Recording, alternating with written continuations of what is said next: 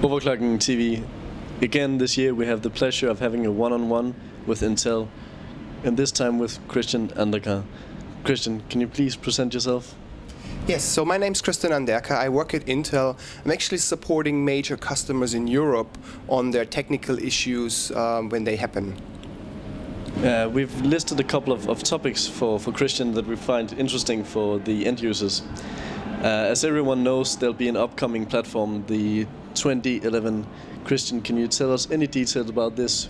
What we can expect from the platform? What sort of platform will it be? We know it won't be a mobile platform, so please tell us a little about the platform.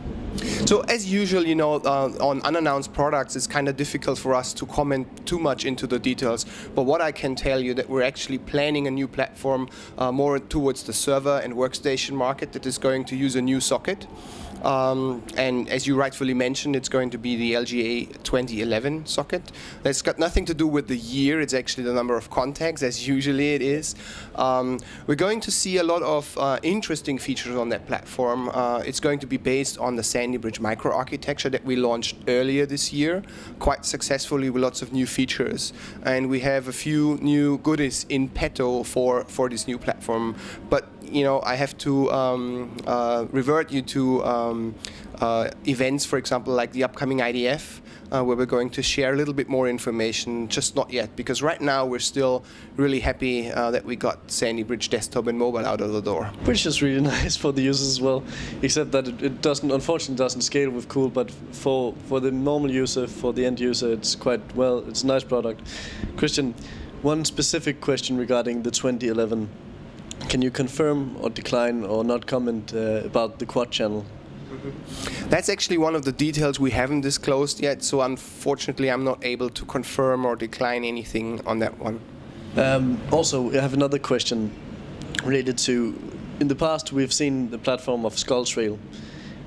Can we expect any sort of these products coming in the upcoming couple of years? Is it on the schedule for Intel to implement a 2P solution for the end user, for not the desktop but the workstation? Yes, we haven't given up at all on our multi-socket platforms. As you know, in server world, we actually do ship platforms that have more than one socket enabled. You know, going forward, you should definitely expect an Intel platform that supports 2 sockets for CPUs. These platforms typically are more geared towards workstation markets, so it's not so much the enthusiast that Intel has in mind when we develop those platforms, because it's really for the workstation. However, there's nothing that stops an OEM or a motherboard manufacturer to actually take those building blocks and create a platform that is very much geared towards a high-end desktop user. Well, in the past there's been one thing blocking, and it's been the PCI Express lanes, that you haven't had the opportunity of using a multi-graphic card solution. Unlike with the Skulltrail, it was actually geared towards the opportunity of using multi-graphic platform. Will this happen again? Well, since the Skulltrail platform, a lot of things have happened in the graphics market. The SLI configurations are less restrictive as they have been in that time frame. So, as I understand the market today, there's actually no big blocking factor that would stop somebody from putting in more than one graphics card into a platform that has enough PCI Express lanes to support those kind of configurations. Now, from our building block perspective, if an OEM or a motherboard manufacturer wants to create such a solution, there's nothing that we do that stops our customers to provide that. Well, I'm not able to tell you about the plans of those OEMs, because that's their decision to disclose those.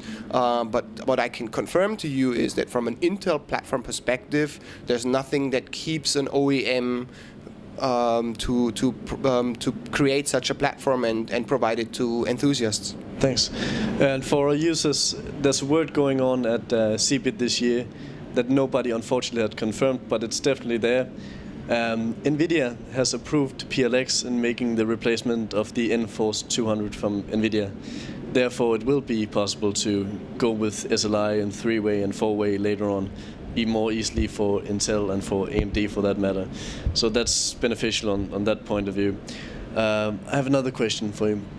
There's a really nice platform at the moment on the market, the Sandy Bridge, and as we all know, because it's official, and you can even find it through Google, there'll be a replacement at Dice Rink, according to the TikTok plan as well, the Ivy Bridge. Exactly. That's the code name of our new processor that is based on the 22 nanometer process technology. It's going to follow on to Sandy Bridge, but it's going to take a while before we introduce that product. As you rightfully said, we just recently launched Sandy Bridge, so right now we're really focused on Sandy Bridge from a marketing standpoint, but of course within development, within our engineering departments, since Sandy Bridge has been launched, all eyes are now on the next generation within Intel. And for that matter, many of our viewers has been a bit frustrated that the Sandy Bridge, it scales pretty much the same on air and on more exotic cooling, such as liquid nitrogen or dry ice for that matter. While the Gulf Town, the very top model and still the top model from Intel, and at a completely different price range, of course, it's the premium edition. It scales very well with cool. What can we expect from the Ivy Bridge? Is there any word that it's been optimized towards the enthusiasts, or will it be still targeted to the mainstream and not that much in focus? So you're talking about the overclocking capabilities of our CPUs. Exactly. As you know, we're testing and validating our products to operate against our specifications. And overclocking has always been and is continuing to be a market where you basically have to have some luck as well, because not all of our CPUs are getting out of the factory exactly the same. We guarantee that they work according to the specification, but we don't give any guarantees beyond the specifications. And this is not going to change a lot from this perspective. What I can tell is that, of course, if we're planning an enthusiast platform, we're also looking at what are those enthusiasts really interested in. And we are very well aware of the overclocking community, as you might know. And while I'm not able to confirm a specific feature, you should watch out for the upcoming enthusiast platform that is going to replace Gulf Town later this year.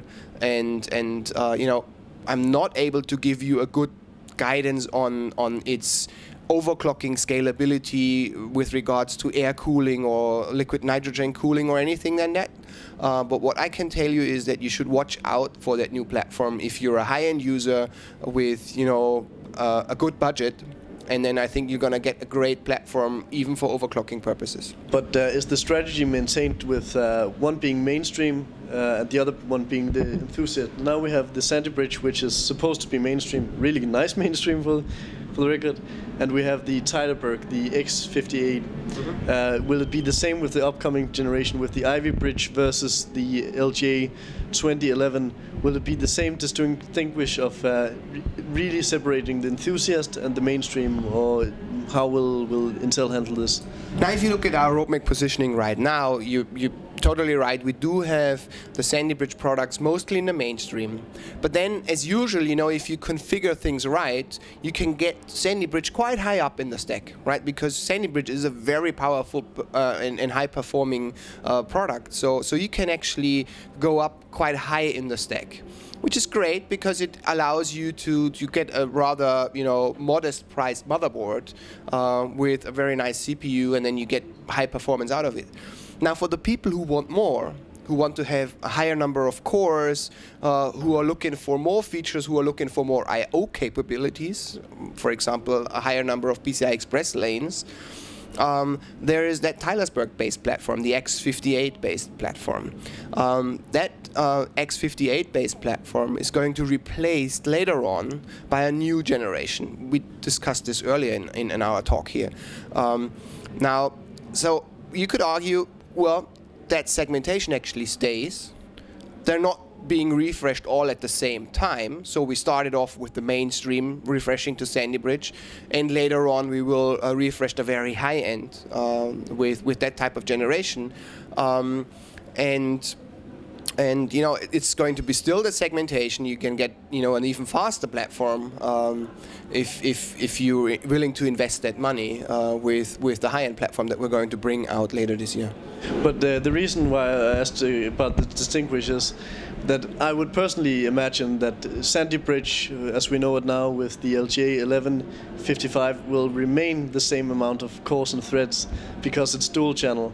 And the hyperthreading is solely depending on the memory bandwidth, and it's still limited to dual channel.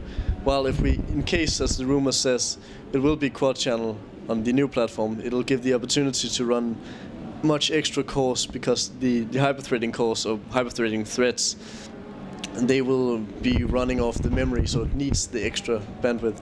Which leads me to completely change the topic. Before we go there, I just wanted to clarify one thing. So from our perspective, hyperthreading is not necessarily limited by memory bandwidth. It really depends a lot on the software load that you have there. As you I'm sure you are aware, is hyperthreading makes use of one core, and it allows to run 2 threads on one core.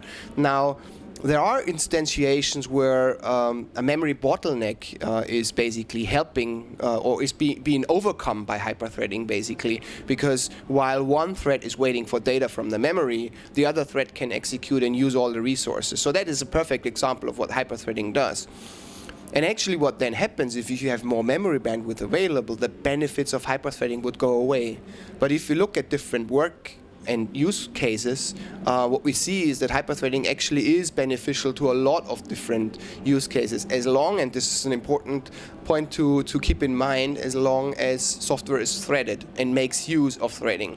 Unfortunately, we still see a lot of software out there that is not threaded very well. So basically, this is a request to all the developers out there: start programming with multiprocessor systems in mind. Thank you for the time. No problem at all. It was a pleasure. Thank you. Thanks.